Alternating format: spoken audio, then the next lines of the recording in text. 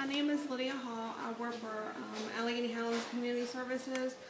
Currently, I am the Jail Diversion Services Supervisor, which encompasses the Adult Treatment Court. I have with me today is Sean Moran, who is Ann Gardner's assistant. She apologizes she couldn't be here tonight. So, May of 2020, we were approved to start an adult drug treatment court in Alleghany County in the city of Covington, and we accepted our first participant of September of 2020. And it's very hard to start a drug court within a pandemic. So just kind of an overview of what drug court is. It's a very intensive program. It encompasses intensive treatment along with community supervision and judicial oversight. You know, they have to go to court. Most of the time it's weekly. For the further you get in the phases, the less you have to come to your court hearings. Those are public if anybody wants to come and just kind of see how it goes. They're Tuesdays at 1 at the circuit court upstairs at the courthouse. So just kind of a census of what we have right now. Right now we have 11 males that have been enrolled. There have been 17 that were referred. We've terminated 1 and 1 has declined, so it's completely voluntary. We also have 8 females enrolled. We have 10 females that's been referred. We haven't had any females terminated, and we have had 1 that has declined. So far, we have 19 participants as of October 25th. So it typically takes 18 to 24 months to complete the program. Again, it has 5 phases. The first 2 phases are the most intensive, and then it kind of gets less intensive the further you go into it. So right now we have 4 that are in phase 1. And we have their day sober. So right now we have a couple that don't have any day sober because we do expect relapses within that time. We've got 1 that's got 56 days, 14 days. We have 6 that are in phase 2.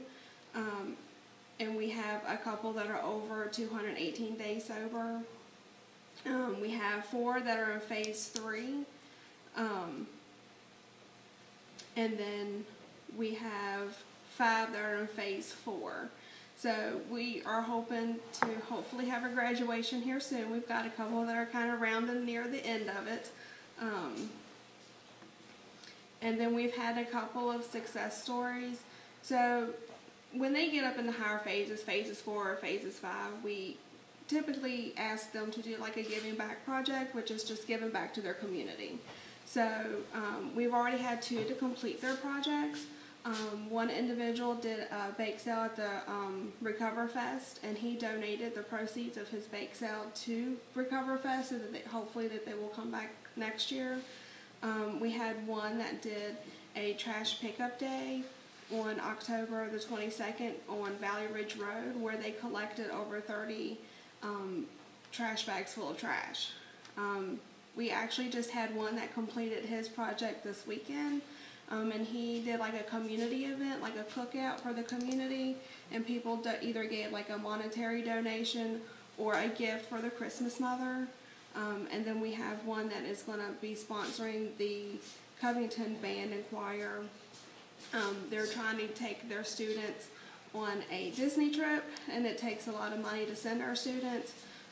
So that individual has decided to try to raise money for them. And then we had asked Deputy Matt Bowser at the Sheriff's Department, and he helped us gather up some information on the jail cost. So in the fiscal year of 2020, the average operating cost per inmate per day increased to $100.32, and that was up from $8.35 from fiscal year of 2019. The jail operating costs per inmate day ranged from a low of $50.07 at the Northern Neck Regional Jail to a high of $354.59 at the Fairfax County Jail. So the average daily population for all jails decreased by 6% in the fiscal year 2020 to 26,310. So during the fiscal year of 2020, 9.7 million inmate responsible days were accrued by Virginia jails. So the fiscal year of 2020 jail costs per inmate day operating and total expenditures for our jail at Alleghany Regional Jail is $94.61 per day operating. So the per inmate total is $97.36. So because of our local drug court, we have realized savings in the amount of $97.36 times 19 inmates, which equals an estimated of $675,191.60 if all were in jail at the same time. Anybody have any questions about drug court or how it works? Or Lydia had asked me if we wanted those numbers, and I told her we did because it's hard to quantify how effective drug court is. And one of the reasons we want to have drug court is to help people stay out of jail. Right. And the numbers kind of justify the idea of what drug court does. And I know some of the people that are in drug court, I know some of the people that help with drug court, and I see some success stories. And I think it's working the way it's supposed to work. It took, like you said, it took a while to get going during the pandemic, but it seems like it's going well. And we had, at the Recover Fest, the bake sale actually had some desserts from the homestead to sell. yes. And they were very good. And then everybody, again, my name is Sean Moran. I'm an assistant Commonwealth attorney here. Again, Ms. Gardner apologizes. She's currently battling the flu and didn't want to come here and spread it to everyone. Appreciate that. I just want to add a few things onto what Lydia said. Community Services Board is on the treatment side of the drug court. The Commonwealth attorney side is on the law enforcement aspect of it. Lydia had some numbers. We have some numbers here, but I think it's hard to quantify. If we were able to save one person, it's really hard to put a number on that. And we've had some successes. We've had some missteps and miscues, but overall, we're trying to do.